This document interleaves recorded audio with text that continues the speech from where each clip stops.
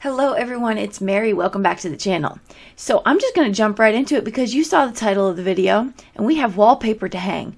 So let's talk about some of the tricks and tips that I have learned the hard way that I'm hopefully able to save you some time.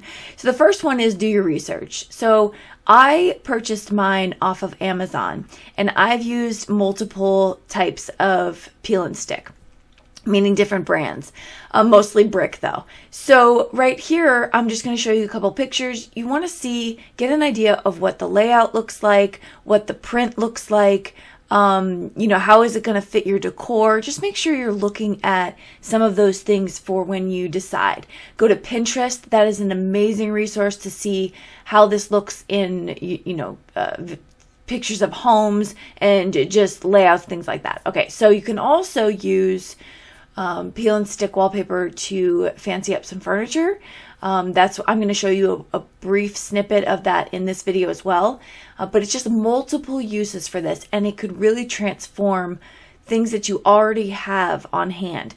I've been a renter my entire adult life until recently, and this is just a really quick way to make the apartment your own. All right, so moving along to tip number 2, here's some helpful tools that are going to make this process a lot easier. If you're a beginner, something like this might help because it comes with pretty much everything I would recommend anyway. But you have the X-Acto knife, you have a measuring tool, a measuring tape, and then also this little slicer. You don't need these items. These are just items that I found could be helpful, but you can use a razor blade, you can use a washcloth to, smooth out your surfaces. So look at what you have first, but if you are in the market for a compilation set like that, you can check that out. Okay, so let's take a look at what we're going to do with this room. We recently purchased our first home, and this is my craft studio here. And so this wall that you see blank, that is what we're going to be working on today. So right here, I'm going to pause the video because one of my next tips here is to paint your other walls first if you plan on painting. And the reason for that is you don't want to put up your wallpaper and then have to worry about taping it off or getting paint on it. And so I would just recommend, making those mistakes if you need to on the corners first, and then you can cover it up with the wallpaper. So here's another look at the wall that we're going to do. We have a little bit of a tricky spot on the left-hand side with the window, but we'll work through that. So this is the wallpaper that I chose. This is a really pretty light colored brick. Very, very pretty. Now, when you open up your sheets, you might notice it looks a little cartoony.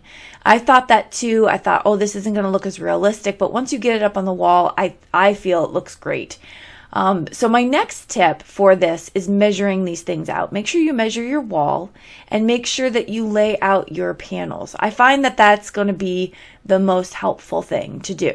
I want to make sure that I'm lining up my brick where it needs to be. I get the colors that kind of look similar, as you can see here.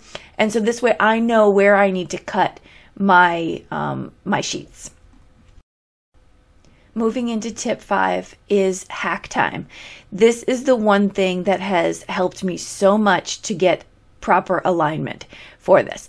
I've seen online people recommending that you start in the middle of your wall for a more seamless look. And I'm sure that there is some reason for that, but I find starting with the wall so I can line up perfectly is my best bet. When you're dealing with brick, there's cutoff anyway. And so right here, I am going to use painter's tape to hold my pieces in place for me. Because if I try to, and I have not removed the back at all, don't remove the back at all. Use that tape as your guide to hold it for you before you start. I do one panel at a time. So on the right, you can see that's already stuck to the wall. On the left, I'm getting ready for my next one. Another thing I wanted to mention is you can see the difference in the color between the two. That's because the yellow wall underneath. So keep that in mind when you're putting up your peel and stick. If it's a little see-through or transparent, you're going to be able to see a little bit of a tint difference. But once it's all up, this is what it looks like.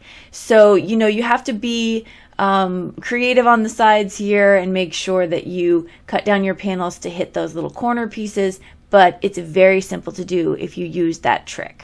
Now, something I want to mention before we move on is when you're pulling down your wallpaper, start from the top down, you want to pull it evenly with both of your hands. That's why the tape is so important, because it's like a third hand for you to hold it in place. Okay, so I do have a bonus tip, and that is to use a ruler or something straight edged when you are cutting off all of your excess. So I have my X-Acto knife. You can use a razor blade, a box cutter, whatever. But right here, you want to put a ruler right next to it. I didn't have footage to show you that. It's something I learned later on, but I wanted to include it as just a bonus tip. So the last thing I did on this wall, or one of the last things, was put this really pretty decal up. Very simple to put up. I got this one at Lowe's, I believe. I'll try to find it below and link it if I can. But yeah, it just adds a nice little something to the brick. I thought that was a lot of fun. And then here is, in better lighting, my finished wall. And so I think the color contrast between the color I chose for the walls and the brick, just really, it's exactly what I was going for. Very soothing, very soft. Really happy with them. So what else am I doing to fancy up my studio? So let's look at this wonderful desk. This is my favorite desk. I call it a craft desk because it's just perfect for that. But it's huge and I just love it. But the top just leaves something to be desired. It's as much as I tried to clean it off, it's just not working. So I picked up this marble peel and stick contact paper, and this is a little bit thicker. It's shiny, and it's not something I would put over my entire wall. But I have my tools ready, and I'm just going to show you here, starting off on the side.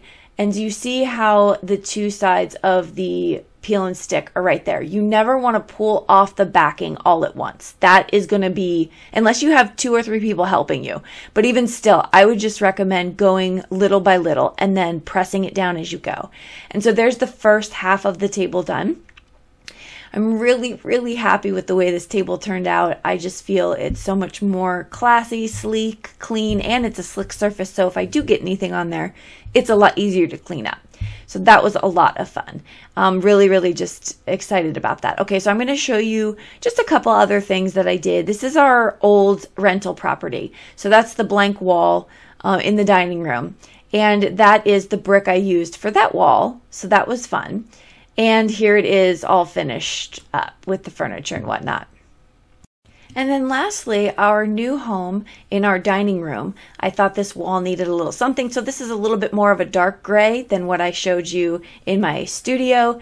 And I have that in the dining room and I love it so much. So I hope this video was helpful for you to see some of the tips for hanging your peel and stick wallpaper. If you have any questions or anything I left out, please hit me up below in the comment section and I'll be sure to answer those. I want to make sure I'm as helpful as possible and can assist you through your wallpaper hanging needs. Thanks so much for stopping by, for hanging out with me. If you like to see more videos on this channel, I do a lot of money savings tips, hacks, crafting in general, and I'd love for you to join me. So hit that subscribe button and the like if this video was helpful for you. I hope you all have a wonderful week. We'll see you in the next video. Bye-bye.